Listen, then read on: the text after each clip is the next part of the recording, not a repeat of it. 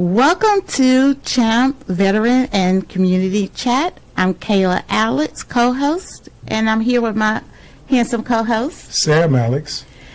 What a week, I tell you. We've been busy week. It's a lot going on. A lot of positive things are going on, so I can't wait to share with the community. Yes. So much going on. Super excited. What's coming down in Houston that is helping veterans and getting veterans some of the resources that they are needed. That is correct. So, but real quick, before we move on, how's your week? It's a great week. It's a great week, and happy early birthday to you. Yay! This is my birthday week, y'all. Happy early birthday. Yes. I am excited about all the great possibilities and blessings that God has for me. So I'm so grateful to be here with y'all this week, this special week for my birthday, and our son's birthday is Friday. That's right. Happy early birthday to Walter Alex. And also Kim H is celebrating her birthday. Yes. Happy birthday, Kim H. If you're out there listening, happy birthday. This is a milestone birthday for Miss H. So I hope you're having a marvelous, wonderful Wednesday and a beautiful birthday. Beautiful like you, sister, inside and out. Amen. Special shout out to Pastor Tiffany and as well as the entire staff here at St. John's. And with that being said, this past weekend was phenomenal. We celebrated church anniversary. Starting Friday, we had a movie night, phenomenal time. Like Pastor Tiffany said today on Amanda Sapp's show today, and I recommend everyone catch Pastor Tiffany on Wednesdays on Amanda's show. Mm-hmm. She gives a little insight each week. And she mentioned how watching the little kids run around on movie night was just phenomenal. You know, I experienced that growing up, but I think there's a lost generation that didn't get that opportunity to just be a kid, ride your bike, community looking out for you. But we experienced that last week. It was very phenomenal. She also mentioned it was a sense of calmness, peace, and it did. It did. Everyone had a wonderful time. It was food, fellowship, good times. It was. Then on Saturday, Lion's Heart men got the opportunity to talk to Reverend Ramal Toon on a one-on-one or one. He spoke to a small group of the men here at Lion's Heart Ministry. Ramal Toon was phenomenal on Sunday with the sermon, as well as Bread of Life passed out food to 8,000 folks were impacted. People positively impacted by the Bread of Life, St. John's Church, downtown. I tell you, this church ceases to amaze me every single day. Yes. The impact of that is phenomenal because we have to do a shout out to the volunteers that, I saw families coming out to volunteer. That's what it's about. It's about impacting the community, staying in the solution, as Dr. King would say. Stay in the solution. And men out there that are listening, my veterans and men, each morning Lionheart does a 6:15 a.m. call. It's a support call. We support each other. We encourage each other. And a shout out to my brother that we got good news on his report of his health. He knows who he is. We love you, brother. And so the importance of others stepping in and praying for you, walking beside you, uplifting you cannot be overstated. Also, October 18th, we'll have the Houston Stand Down. It's an annual event where the VA and other local resources come together to support veterans that are either without a house or a home, seeking to get additional resources or get plugged into the VA or have never been with the VA. So Stand Down is coming up October the 18th. Stand by, save the date for now, and we'll give you more information on that as we get closer. Yes. today's guest is phenomenal. I can't wait to bring this gentleman up. Before we do that, September the 26th, tomorrow, job fair here on the campus of St. John's downtown. Yes. So get your resumes ready. Yes, come on down between 10 and 2 tomorrow, September 26th, to St. John's downtown. What's the address? 2019 Crawford Street. Come on out and get that job you've been praying for. Yes, come on out. Come on out. Now, today's guest, this gentleman is Powerhouse. Powerhouse. So if you've ever seen some of the short films and documentary type films of the St. John's here recently, oftentimes when we're at church, they'll have a segment that is shown. And when you see the production of those short films or commercials or PSA, so to speak, they're so thought-provoking. They're emotional, and they're done that way because it's to show the true heart of St. John's downtown. So today's guest is the reason why they're so impactful. This gentleman is a graduate of University of Southern California's Film School. USC. And really, that's basically the gold standard of film in America. You know, you think about all the greats, and he'll share that later, that have come from that school. He is part of that branch, so to speak. He's part of that lineage. And so we're so excited to have Mr. Vincent Powell with us. So give it up for Vincent Powell. Thank you so much. I'm so happy to be here with y'all. Welcome. You're so kind. You're so kind. Shout out to the crew. Mr. Vincent. Always. You just came back from a cruise. I did. You took the kids and the wife. I did. I remember we took our kids on their first cruise. Was it 2008? Long time ago.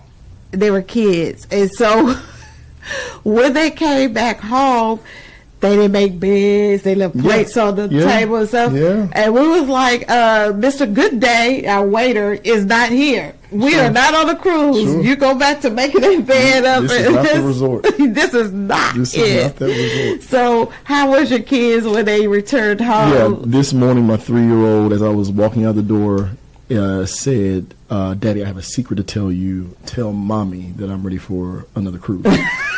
And the face that I had was like, you know what, like, how dare you not even appreciate. And always the funny thing is, when we got home, you know, you're unpacking and trying to get ready for the week, and my 5-year-old is running around the house just getting back to his to-do list. Daddy, you said we were going to X, and you said we were going to Y, and I'm like, dude, we just went around the world, and like, give me a break, my boy, please. But they have no sense of any of it. They enjoyed themselves there.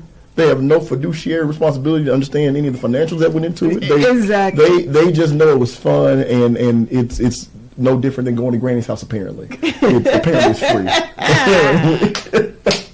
Simple, just let's go. And then on the ship, one of my favorite memories was my 5-year-old heard the waiter. He was going around, and his name was Mark. And he was asking our orders, and he heard somebody ask if they want the combo. And when it got to Milo, my 5-year-old, he says, "Yeah, I want gumbo." And I said, he didn't say gumbo. Like, put your Texas back, put that Texas right back in that bag. That man did not say gumbo. There is no gumbo on this ship. Do not do that to yourself. Do not expect that. That is not what we're doing. I bet the waiter was intrigued. Oh, I'm sure. If he knew what it was, I'm sure. Well, we're going to go on break, and when we come back, we're going to talk a little bit about your upcoming projects. Oh, awesome. Can't wait. Stay tuned to the amazing 102.5 FM.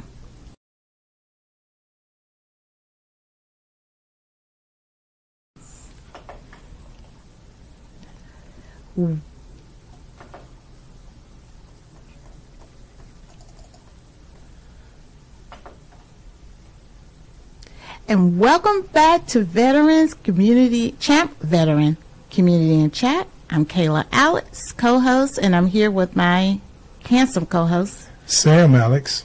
And we left off with Mr. Vincent Powell, our guest today. And he is a phenomenal film producing director, you name it. coming out of the great USC, University of Southern California Film School. By way of the Texas Southern University. Whoop, whoop, my alma mater. HBCU. Absolutely. And a little known, did you know, Brother Powell was the first student out of Texas Southern University accepted in the USC Film School and graduated. So man. he's a trailblazer. I'm grateful. Yes, I'm yes. grateful. So we were talking on break about sacrifice and, Sure. and things Sure. like that. So getting through SC was a major milestone coming out of TSU undergrad. Sure. So what did that look like for your family? Yeah, it was the first part is being someone that born and raised in Houston, Texas. You love home. You've been there. I went off to UNT in Denton.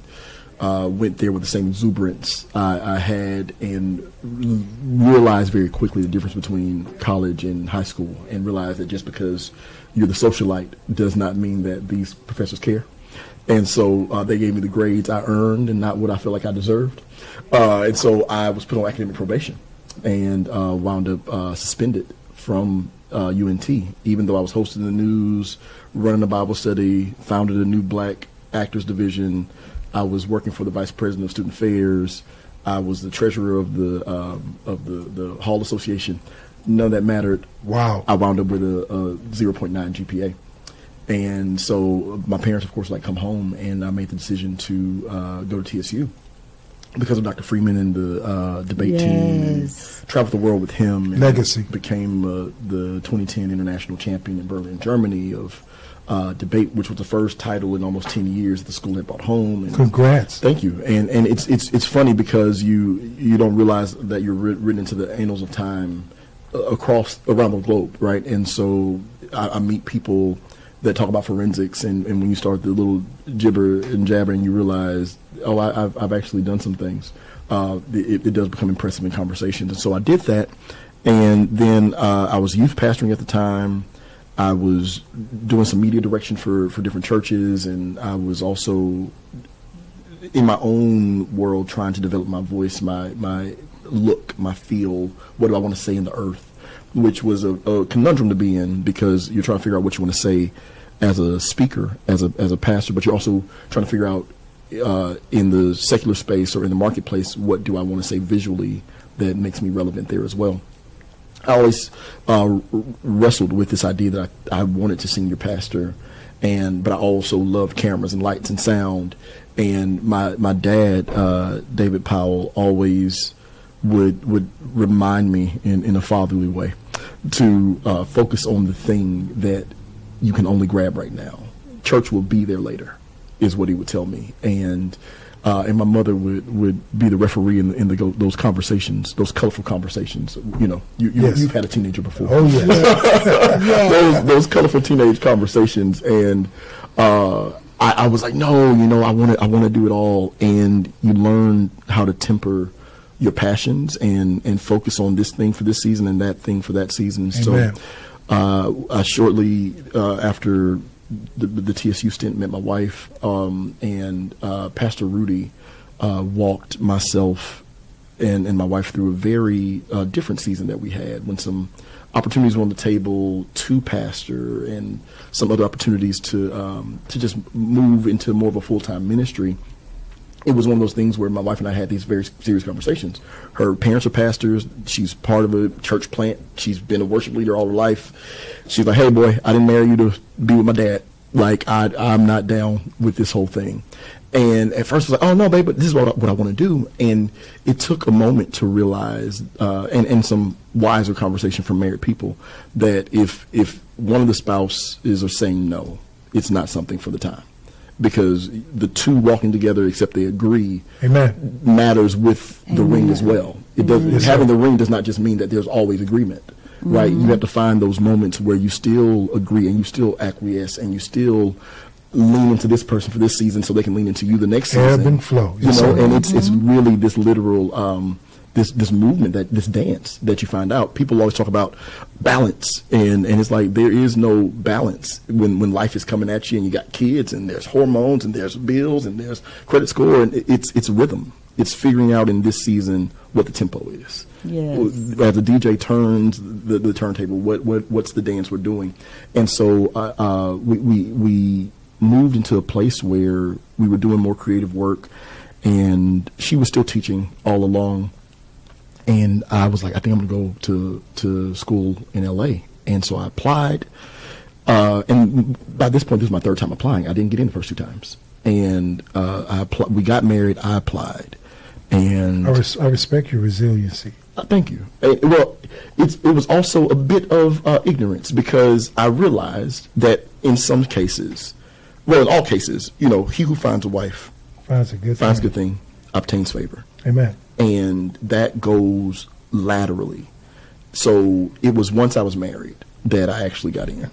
It was once I was married that I actually stopped thinking so critically about myself, because I had someone that affirmed me. And Amen. so the less I worried about the resume and the reel and the way it looked and the way it felt, the more liberated I was to just be myself. Mm-hmm. And it was that version of me that USC accepted, and not the version of me that was trying to be somebody else or trying to figure myself out. And so and in that, the decision to go to USC, Ryan Coogler had just dropped Fruitville Station with Michael B. Jordan, and you're hearing these great things that are happening with Melody Hobson, and who's the wife of George Lucas.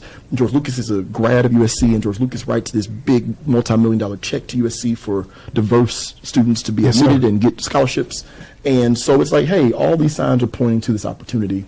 Let's do it. John Singleton is a graduate of USC, and Shonda Rhimes. Rest in power. Rest in power, indeed. I had the beautiful privilege of being with him multiple times once I got to USC, and being able to. We were on an all-white yacht party for homecoming together, and I say together, I was holding the camera, shooting BTS of all the other Anthony Hamiltons and everybody else that's there. You were in the room. And that's all that matters. That's all that matters. Because proximity does it, right? So, but yeah, I run into Mr. Singleton a lot. He comes speak.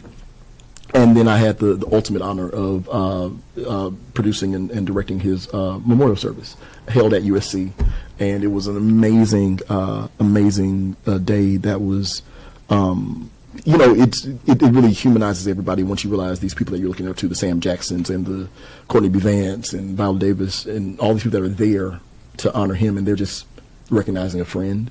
Yeah. They're not there looking at the IMDb page and the star meter. This guy was somebody that mattered. And what encouraged me about his story is that he graduates from USC with a script that he had written, and had already brokered a deal by graduation to make a small film called Boys in the Hood. And he walks across stage and he yells an expletive at his classmates because he's like, I'm out, and I got the deal. Y'all were laughing at this script, y'all were talking about this story. Mm-hmm. And it's become a classic. People call it a hood classic. It is a classic in cinema. That it's a snapshot in time of what it was like. It's a history lesson. And it's the deserved pieces of story that only black people can tell about themselves. And we find a lot of times that stories, as diverse as they are, sometimes the person penning the story is not of the same background or ethnicity or orientation as the person they're writing about. And so you find movies that explode, like Hidden Figures or The Help or Blind Side, that are written by these white men who didn't really live this experience. They heard about it, read a book, and felt they could make it more cinematic. But there's something that is tangible when you read words written by somebody with the experience, when you watch the film directed by someone with the experience. And that's why we remember Ricky dying, and that's why we can still feel those scenes and see the palm trees. And it was John Singleton, his singular touch. Well, hold that thought. This is a very interesting conversation that we want to pick back up and discuss further. And I have some questions for you around black upcoming directors and playwrights and things like that. So stay tuned to the amazing 102.5 FM, hosted by The Bread of Life.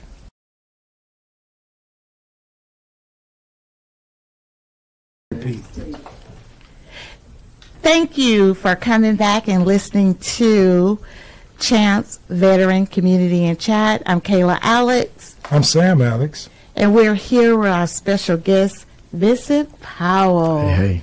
And Vincent talked a little bit about his experience and journey from Texas Southern University, moving on and receiving his master's from USC Film School, and what that was like, and some of the sacrifices he and his wife made as a family to where he is today, which is a giant right now in the industry. And so we are so elated to have you with us.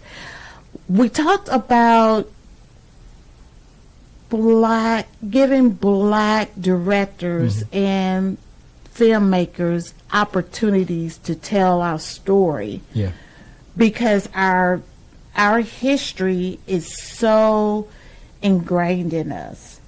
From the womb to now, you know, we've been taught our history by our family. Sure. It's not taught in school, right, but it is taught at home. And one of my girlfriends I went to high school with, and we always knew she would be phenomenal. Her name is Angela Rice, and she is a playwright, and she's done great things. And right now she has written a play about Camp Logan, and Sam will expound on that a little bit. And her play is coming up November 16th, and she's telling it from a story to make the audience critically think. Yeah. And what will you do in that moment? And I'll turn that over to Sam, and he could talk about Camp Logan so that our audience can envision what that critical thinking is during that time. Well, we know Camp Logan, which is now Memorial Park. Yeah. During World War I, it was a camp. And think about then, that was considered out of town. When you think about downtown Houston, that was a long way, probably a day trip. But so a woman of color, a black woman, was being assaulted by the police. And so the word got back to soldiers on Camp Logan, and they came to her rescue. As a result of that, some people died, and the county or the police in place just did a dragnet. Anyone that maybe they thought was involved were all prosecuted, and some were eventually executed. And so Sheila Jackson Lee, rest in power, was part of the Congress team to get them pardoned after all of these years, over 100 years later. And so, but again, about storytelling, I think there is a space, Vincent, for storytelling from our community, and I think we're on the cusp of that here in Houston. Yeah, it's important because the whole Juneteenth thing has been really interesting, because growing up, again, it's something that you knew about offline, right? Your parents talked about it, your family, you know, we had cookouts for Juneteenth. I knew about it. And so it was really a shocker when I realized others didn't know about it. But it's also the fine thing that Denzel Washington talks about when he says why it wouldn't have been appropriate for him to direct Schindler's List, and why, you know, Steven Spielberg had to be the one to do it. Powerful because interview. Legacy has to be the thing that comes up. So Denzel Washington gives this analogy of, you could give Steven Spielberg and me my grandmother's chicken recipe or fried chicken recipe, but only one of us knows what it's supposed to taste like. And in that same sense, you can give two people the same script, you can give two people the same location, two people the same actors, and if you don't know what something is supposed to sound like, you criticize it. When I was at USC, one of my second or third semester, I had a short film. At the very end of the film, a brother and a sister, black in the South, they look at each other, and the brother says to the sister, "You're still ugly." And the credits start to roll, and she pushes him, and they laugh.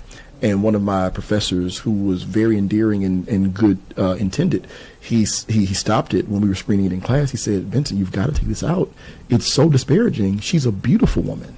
She's a beautiful woman. You cast a great actress. Why would you make that line of dialogue happen in this script? If you take it out, it would be fine. If you leave it in there, I'm not going to give you an A." And I looked at the couple of black people in the classroom, and I was like, I'm not taking it out. That's how we shoot the dozens with our siblings. That's our endearing. That is our absolutely. Yes. And so, but because you're unaffiliated and because you're not adjacent to it, you're taking it literally and not hearing what's not being said within it. And so it's those types of small examples that always remind me of why we have to tell stories. And even to your classmate, to be able to tell this amazing story, I always tell my students at Texas Southern that every time a black person decides to write a story, tell a story, show a story, it's all protest to a superstructure that never intended for you to be literate enough to write, to read, to depict the truth of your existence. And so hats off to her for telling the hometown story. And like you said, it was out of town at that point, but it's a hometown story, and it's being told from the perspective of a woman about the reaction to an assault of a black woman. And I think that when we take the authority and the intentionality back of what our stories are, that is where the richness of real storytelling is in the breaking of the pretend to blurring the line into making your audience forget for a split second that nothing they're watching is reality. Wow. I tell you, there's a lot of military history that we have as a people. Sure. That has not been told. Yeah. And I really believe that we need a voice or someone to tell our stories, because our young men and women serve just as well and in excellence like everyone else. Sure. But oftentimes their stories aren't being told, or it's being told from another lens. A skewed perspective. And the reality is, as African Americans, black people, all these things, our patriotism beyond a flag is the decision to stay, and then the ultimate decision to fight for the country, and then the pinnacle decision to risk our lives and lay our lives down for a country that did not see us as equal for a millennia, right? And so when you talk about black military history and, you know, the Red Tails and Tuskegee Airmen and just all of these different iterations of where black people were put on the front line or had hands in decisions that were made, or entire battalions or regiments that were forgotten about and not correctly written about, and enslaved people that had to fight on the wrong side of the Civil War because they were at the mercy of their slave master, and they still fought. Those stories are rich, and those stories of rebellion and of uprising, just for the thought that I too believe in this country. And that's why August Wilson had to write I Too Sing America. He says, I sit in the kitchen when company comes, but I eat and I grow well, and tomorrow they'll see how beautiful I am. And we're still waiting for tomorrow sometimes. But the real trick and the real conscious decision is to stop waiting for the applause of all and let ourselves be the audience we're creating for. But as long as we're fighting for the Oscar award when we don't make up a good portion of those that vote, as long as we're fighting for the Golden Globe when we don't make up a good portion of the decision makers, as long as if that's the ultimate thing that we reach for. And I'm not saying that none of the films I make do I aspire to do that, but if that's the ultimate thing, and I'm not thinking about my wife being proud and my mother being proud and my father being proud and my kids being proud of the work I've done and letting their regard of what I'm doing matter more than a little statuette, that is where the difference is in doing this for fun and doing this to really make a real change in the world. Yes, legacy. Absolutely. Legacy. Because they're watching. They're little ones. And they're watching. It matters. 3 and 5. Absolutely. And this morning I was putting my shoes on, and my son, my wife is amazing. She's a producer. She's working with Sarah Jakes Roberts at Woman Evolve. So she left town this morning to go help out in Dallas with the Woman Evolve conference. And so I'm a single parent for 3 days. And so she left her to-do list, and my son comes in today. He said, I thought you were taking me to school today. I said, well, no, Mommy's about to take you. And he says, where are you going, Dad? Are you going to make another movie? And I was like, no, man, I'm just going to TSU to teach. And he said, oh, okay, well, when's your next movie coming out? And he knows we're editing a short film. It's called Today I Cried. It'll be out soon. Follow me on social media, Vincent Powell. We'll be dropping that soon. It's a love letter to black men. And we'll put that in the link. Absolutely. But he just knows, the fact that he's even aware remotely that is what Daddy's passionate about proves that he's watching. Yes. Wow. As we go to break, y'all, give it up again for our guest today, Vincent Powell. I'm grateful. Graduate of Texas Southern University and SC Film School. And gladly came back to TSU to be a professor. Yes. Yes. Back to give back to the community. Yeah. Thank you for being here. Thank you for y'all. Thank you for being here. Thank you for We'll y'all put doing. how you can reach Brother Powell in the description. Sure. Stay with us. We're 102, the amazing 102.5, powered by the bread of life. I'm Sam with my beautiful wife, Kayla. We'll see you after break.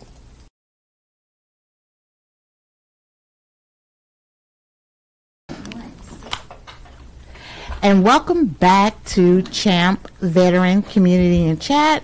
I'm Kayla Alex, co-host with my handsome co-host. Sam Alex. And we have our extended C.H.A.M.P family here, Barbara and Rodney Owens. Give it up Welcome for back. Thank you, guys. Thank you.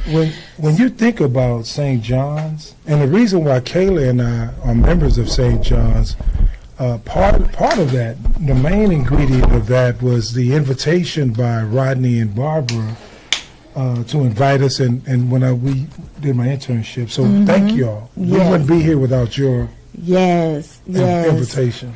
And so they're here today because Sam and I will be out next week. We're traveling. And if our mission at C.H.A.M.P is about wellness, resetting, recharging, we can't just talk about it. We must walk the walk. Amen. Right? Amen. And so we're taking a little respite, a little time off, but we also going to be doing some work out there because we have some veterans that are interested in starting a C.H.A.M.P leg in Thailand. So we'll be going out there, hosting a couple of socials. We're probably going to do some video out there as well to show on the show, to have on That the is show. correct. That is Yes. correct. And also keep in mind that the community still needs great information, and they still need, even when we're not in the area, we owe it to our community of listeners to continue getting good information that they can use. So I thank Amanda Sapp for this platform. I thank Bread of Life for this platform. Yes. And Rodney and Barbara, you all represent St. John's downtown so well. Tell us a little bit about your background. The audience probably know you, but share with us what you do over at Pathway to Serenity and the impact you're making with your ministry at Pathway. Thank you so much, Sam. Yes, my name is Rodney Owens, and I'm the co-founder of Pathway to Serenity. We are a residential treatment center, substance abuse facility for men and veterans. And we started this ministry. The state of Texas says we have to call it a rehab or substance abuse, but it's really our ministry. It's something we've been called to do. Amen. To help men transform their life. I'm a person in long-term recovery, so I come with 27 years of experience of that men do recover. Men can begin to live a healthier life. Amen. So over 14 years ago, Barbara and I, she entrusted me with this vision, and we decided to open up Pathway to Serenity. And we began partnering together, doing God's work, helping men to recover. And it's been a great journey. One of the neat things is that, we work together side by side, doing this work to help men become better citizens, better fathers, better community leaders. And not only that, we also, the other component, we bring them to St. John's to get the spiritual side of this, of our program. So it's been an amazing journey for the last 14 years, Sam. And along that journey, we have met some amazing people. Yes, sir. God has put some amazing people, and they're sitting to the right of us. Oh, thank you. Alex, so we were grateful for that. Thank you, Rodney and Barbara. I the film that our last guest did for the church anniversary, I saw several brothers from Pathway to Serenity in the film, and it just brought so much joy to my heart because St. John's is a place for love and healing. And so this show, this program is about that. It's about hope, love, healing. We talk about solutions on this show. There's plenty of podcast programs that talk about the problem. We're here to discuss solutions. And you two epitomize that with your work. Barbara, what is some of the takeaways from your experience working with men at Pathway and their families? I have always been amazed at the men at Pathway because I always consider them as family. They could easily be a brother or uncle or, someone, in my family, and I always treat them the way I want to be treated. I always look at them just, individuals that need help like everybody else, just need help. And I just understand what they're going through, and I understand that it's not an overnight, process or anything like that to heal. And the main ingredient, for healing is love, because I feel like, the love that we have here at St. John's, or we share among each other at St. John's, and then the love that, we share with the guys at Pathway, it's just amazing because they know we care about them. They just not, they're individuals, and I know sometimes they probably don't feel that way based on what they've gone through, but that's one thing that I definitely take away, that they're, just individuals that made some bad decisions in their life, and some of us, we all do, but, I have to understand that, I love them no matter what, Sam, because they are just trying their best to do the right thing one day at a time. One day at a time. You touched on something, St. John's, and I know through Mr. Owens, I was introduced to Pastor Rudy on the intimate level, and Pastor Rudy mentioned something about sitting next to people. That was his famous, remember that story, Miss O? How did it go?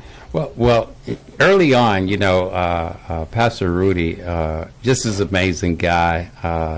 I was telling Vincent on the interview how I met him, how it all connected. And so he used to talk about if you might be sitting on the left-hand side to someone that hadn't bathed, haven't had housing for months. You might be sitting on the other side of a millionaire. So if you have an issue with sitting to that homeless person, maybe this is not the church for you. And that always resonated with me, because we all have been through some stuff. Yes, sir. Yes. Yes, sir. That was my story. There was weeks I didn't bathe. Yeah. Thank God for the change and me finding a better way to live. Yes, sir. It wasn't that, I didn't know how. That wasn't important at that point in my life. Bathing, that wasn't important. You had other priorities. I had other priorities, and I had to get out and get them. And that's what recovery does. It helps reprioritize exactly our lives in a more manageable. I think the blue book, the big book, the little blue book, the little blue book with a lot of information, with a lot of to help information men to recover. And so. That's always been the foundation here at St. John's. We don't discriminate. Everybody is welcome. Yes. And go to work. If you want to make impact in the community, this is fertile ground, right? 2019 Crawford. 2019. Yeah, come on. And something else, Mr. O. You all are excellent co-hosts for us while we're on holiday and doing outreach and overseas, because your love, man, your genuine care and concern, unconditional positive regard, as I learned going through mental health stuff.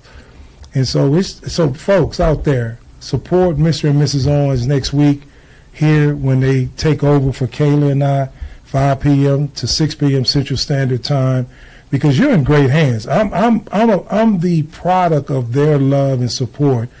They helped a young intern about 12, 13, 14, many years ago, get acclimated to working with men in the era of recovery. So you gave me an opportunity, and we've been very grateful ever since. Yes. And we entrust veterans who are sent to us, to C.H.A.M.P, when they are in need and when they have their moment of clarity of wanting to seek a better life, we entrust our vets to Pathway to Serenity. So, Mr. and Mrs. Owen, as we wrap, you'll have 2 folks to interview next week. We'll have the Providence Outreach Ministry. You know, they are getting ready to do their annual event for outreach for trafficking, human trafficking. They work in those spaces. So we'll talk more about that. And then also Ruben Lewis. I think, Brother Vincent, you know Ruben, who's a filmmaker as well. And so he'll be in next week to be your guest. So with that being said, thank you for joining us today. We love you. Kaylee, you want to take us out? Yes, thank you for listening to C.H.A.M.P. Veteran Community Chat.